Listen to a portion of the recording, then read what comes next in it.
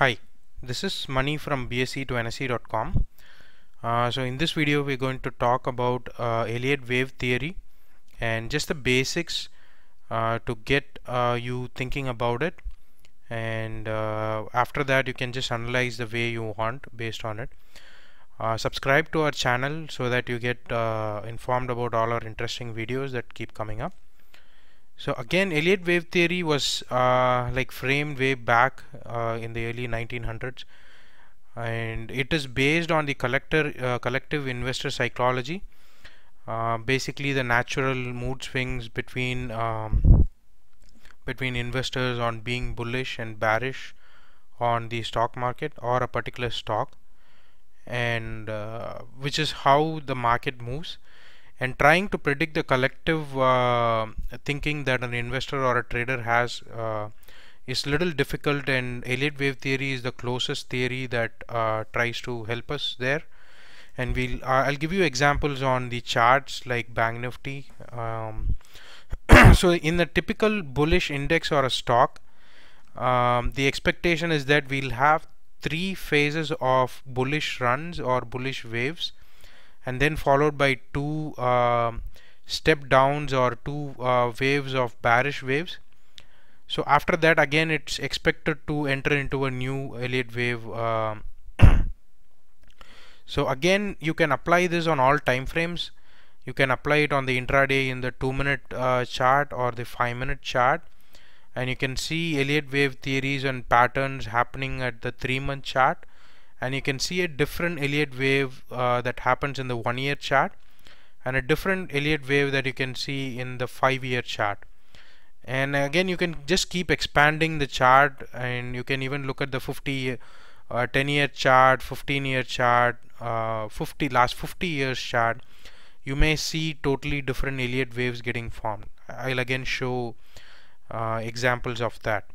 So typically the wave 1 or the first wave of the bullish wave, or I should call this wave 3 and wave 5, because wave 2 is a short correction after wave 1 or the first bullish wave.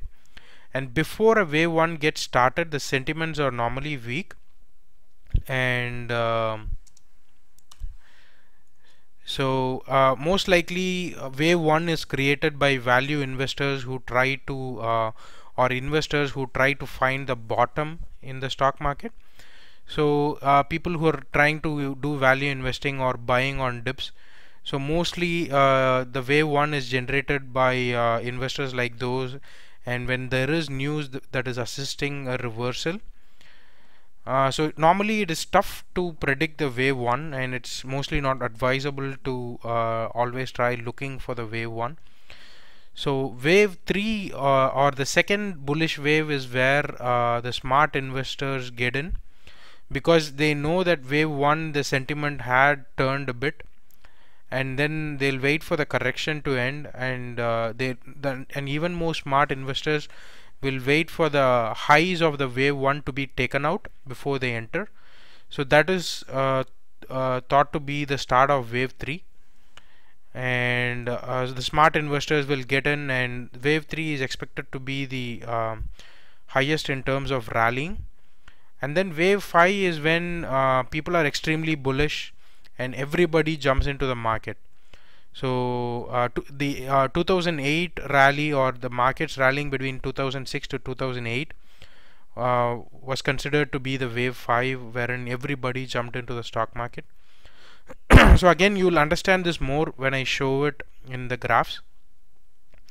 And typically you can normally combine Fibonacci with Elliott wave theory to actually find out which levels it will correct back to, and you can watch my other video on Fibonacci to get more ideas on that. So let's now move on to the chart. Enough with the introduction part. So this is just an example of how an Elliott wave will look like. And for example, like I said, this is the start of the wave. So this is wave 1, and wave 1, the end of wave 1 is marked here. So like I said, this is the highs of wave 1 or the first wave. So smart investors will look to enter in here, We'll definitely look to enter in here. I'll just mark it in green and little bit more, right, so that you can see.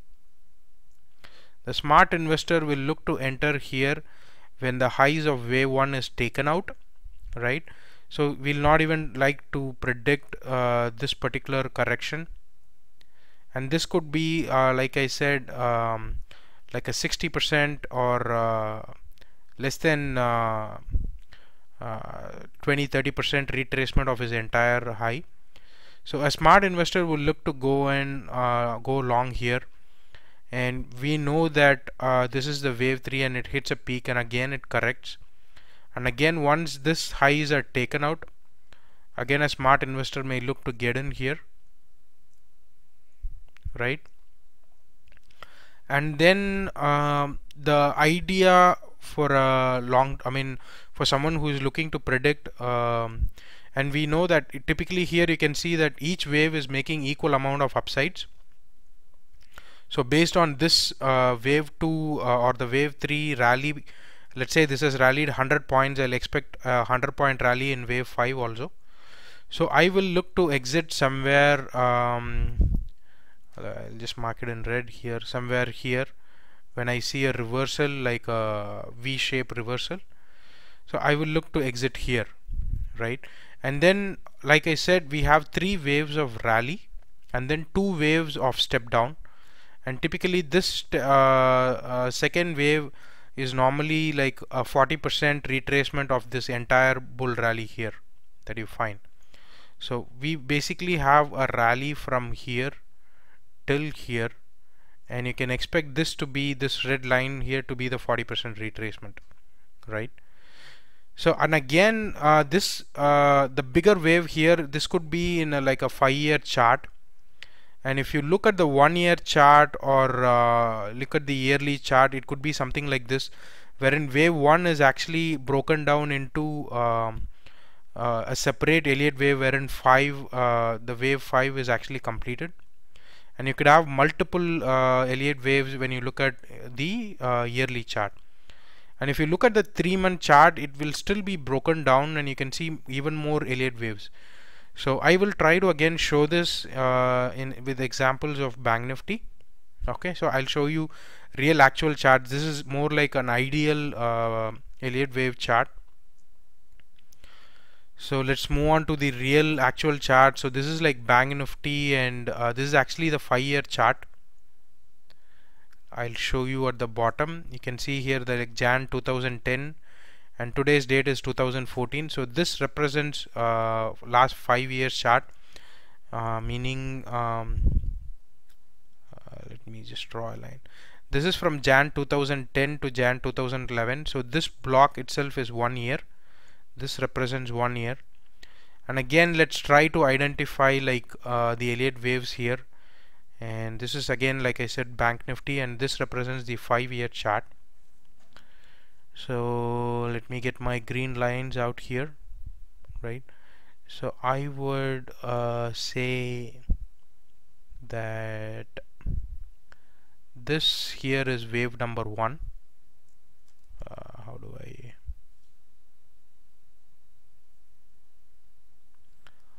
This here for me is wave number 1. This here for me is wave number 2, and this is wave number 3 for me, right? So you have wave 1, wave 2, and then wave 3, right? And then basically you need to have 2 step downs, and again here the Nifty PE peaked, and you can identify, you can watch my separate video on how to identify the peaks. So this is step 1 in the downside, and this is step 2 on the downside. Okay, so this is wave 1, wave 3, and then wave 5, and then followed by 2 step downs. And again you can see that let me so this is Bank Nifty at 5,000. The rally started at 5,000, it ended at 13,000 here, and then it retraces back to like 50% of this entire rally, and then it's again starts a fresh wave. Okay, you can see on the right here the levels. It started at 5,000. The high point is 13,000, 14,000 in Bank Nifty. So let's continue drawing Elliott waves again. Like, I would like to remind that this is the 5-year chart. So this is again wave number 1. You can see the green line that I'm marking. So this is the correction phase, right? And then this I would consider as the wave 2 combined, and then this I would consider as my wave 3. So 3 waves, although it need not be it will not be ideal waves in real life, but you can see that you'll have pretty much 3 rallies. This is not considered wave 2 because this has not breached, this point here has not breached the previous highs here. So I would consider wave 2 as going up to here. It's not much than wave 1, but it's still something, right? So I would consider this to be, or this entire piece to be wave 2, and then this correction and this I would consider as wave 3, and then it again steps down in two ways, step 1 and then step 2, right? Or I will just put like this, right?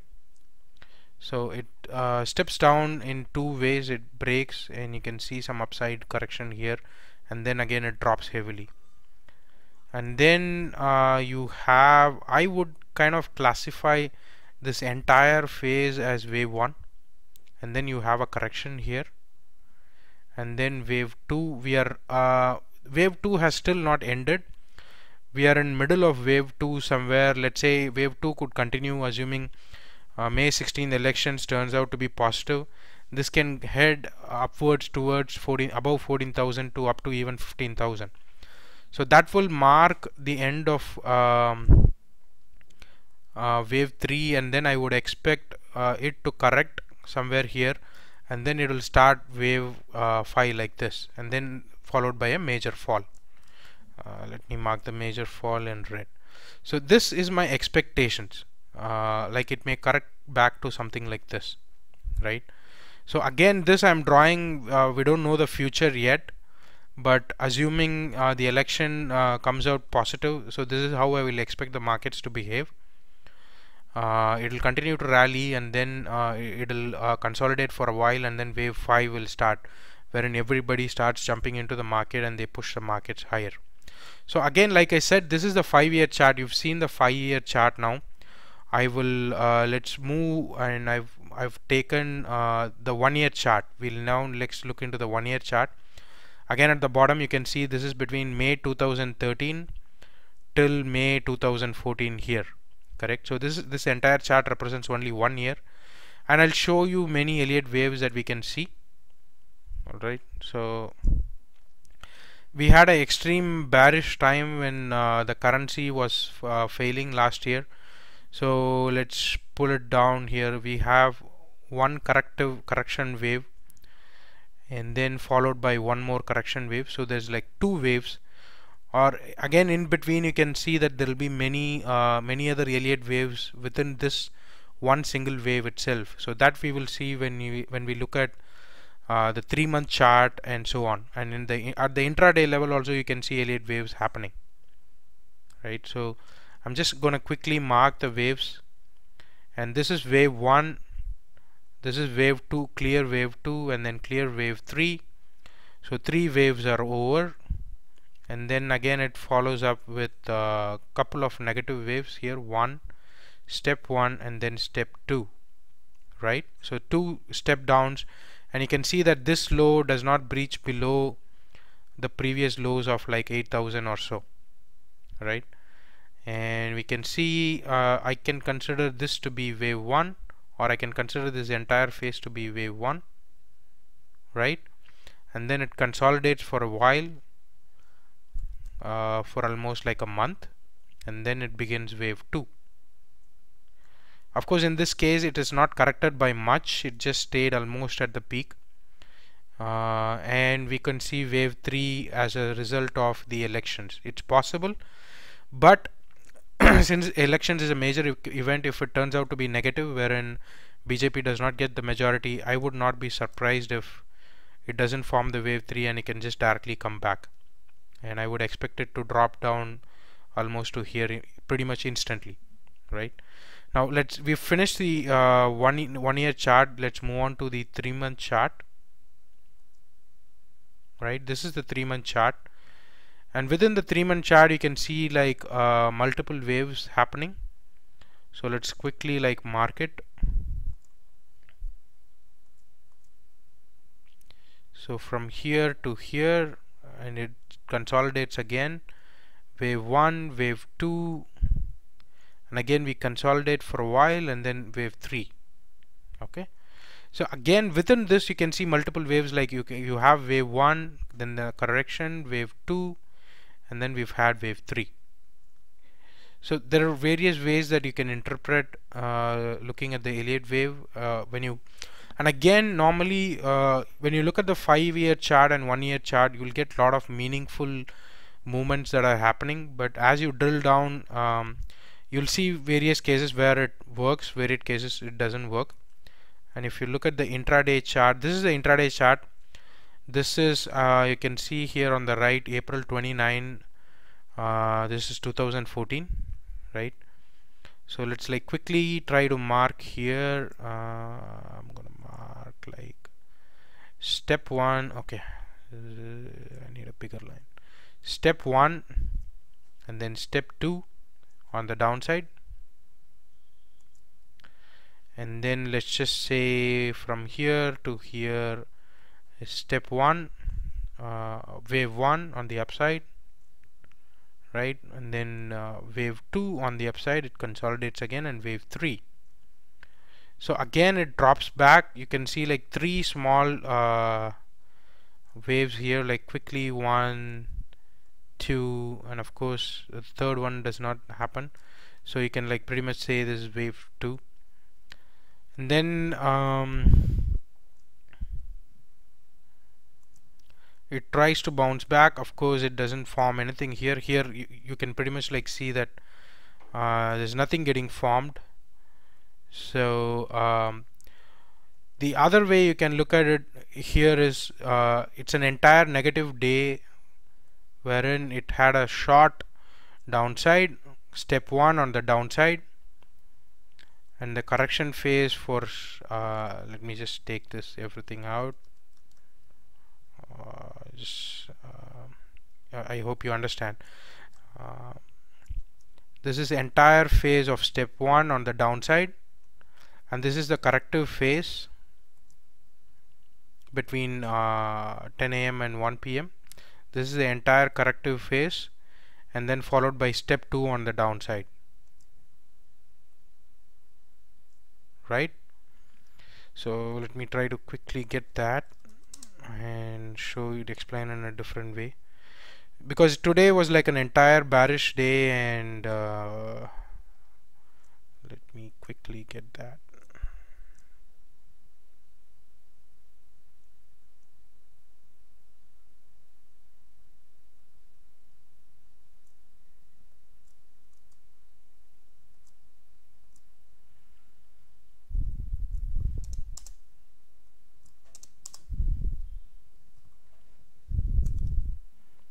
So I just want to like explain the intraday chart like just one more time. I'm gonna no, this.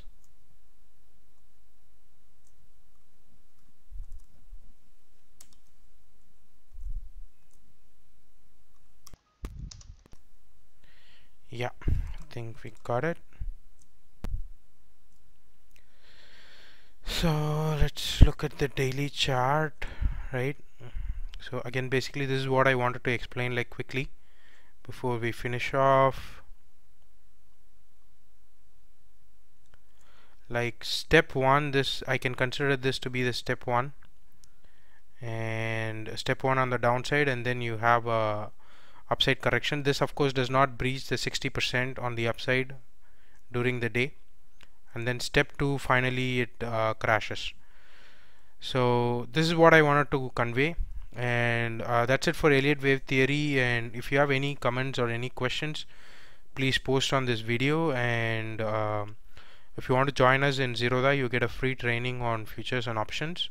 Subscribe to our channel, and that's it for now. Thank you. Bye bye.